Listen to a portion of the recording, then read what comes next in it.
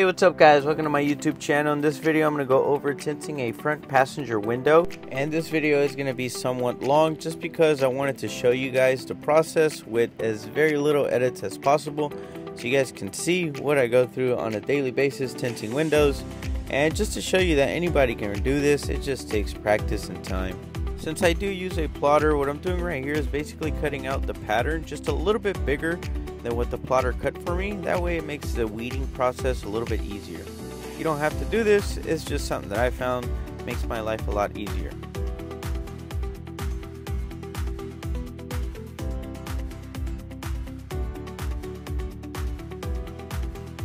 When weeding the film, I like to start off on the bottom edge or one of the sides and just cut it right in the middle and start pulling the film slowly. I usually like to do it in a pulling motion, and it weeds a lot better because sometimes if you're dragging it, you could accidentally cut into your pattern. Plotter cuts are not perfect, so what I'm doing right here is just taking care of that excess little corner. Usually you get two of them where the blade lifts and starts back up when it's cutting the pattern.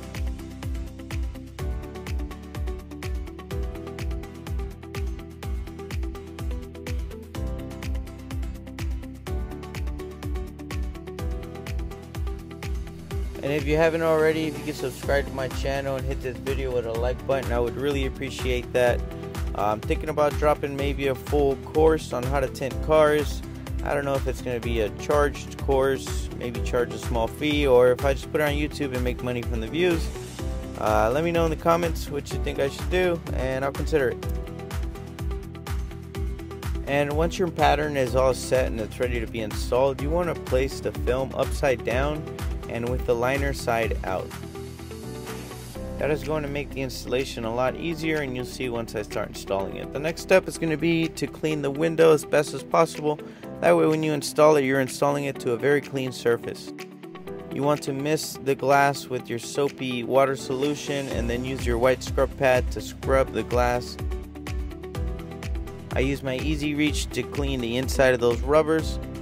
Roll the window down slightly and do the same thing to the top. Make sure you clean the top edge really well, especially on old cars, because you can get some debris and dirt from the top edge that's going to work its way down when you miss the glass prior to installation.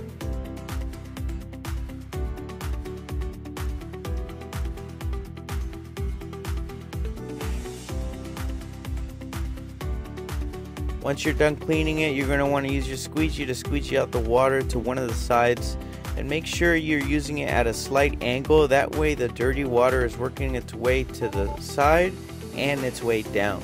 You're going to flush the sides and then flush the bottom to get rid of any dirty water you left behind. Mist the glass, and then you're going to want to take your liner off and then spray a lot of soapy water on your actual film. When grabbing the film, pay attention to where my fingers are placed. You want to grab it the same way I do. This is going to be the easiest way for beginners. On installation, you're going to want to install the side that's closest to the windshield first, and then you're going to hold it at an angle just like I am in this video, and you're going to slowly work the side closest to the windshield. As you can see, the other end of it is on the glass now, and the soapy water is going to give me the ability to work the film down slowly. And when you get closer to having the film where it needs to be, you're going to have to tuck in that top corner. Once the film is installed, you're going to want to line up your top edge. You want to leave a very small light gap. It does take time and lots of practice to get this down, so you probably won't get it on your first try. The smoother your install goes, the cleaner the job's going to look at the end.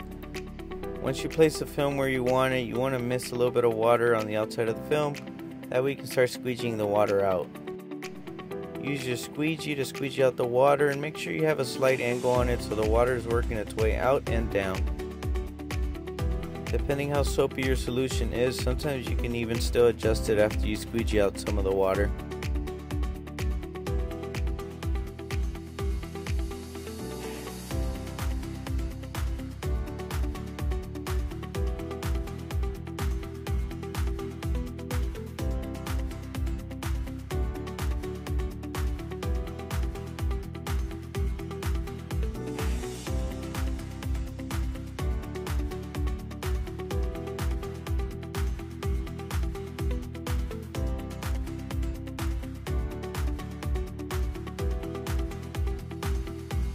After doing a soft pass with the squeegee so the film kind of tacks to the glass, I like to do a second harder pass to try to get most of that water out to help the curing process.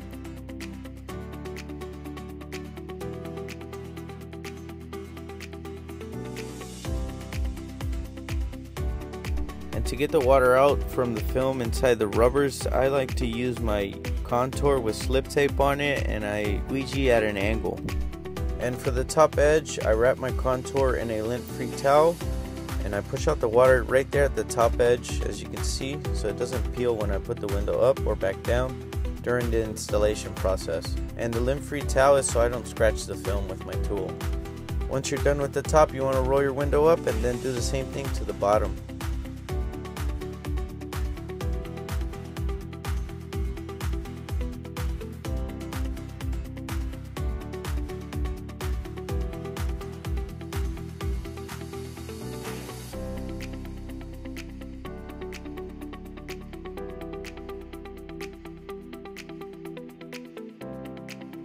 Once you have pushed out the water from the film, you're going to want to heat seal it.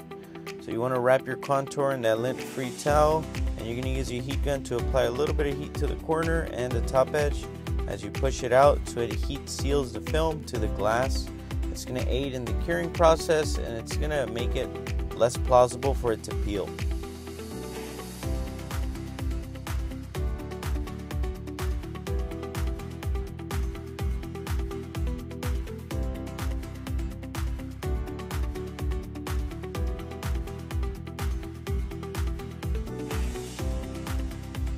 And once you do the top, you want to roll it up and do the same thing to the sides and the bottom of the film. That way it's heat sealed all the way around. Also, I do want to mention, after installation, you want to check over your work to make sure you didn't get any hairs or lint or fibers behind the film during installation, or if you accidentally touch something while you were installing it, it will look worse after it has fully cured, and you want to maybe chisel those out before you give the vehicle to your customer. And remember, no job will ever be perfect, but you want to make sure you're putting out quality work.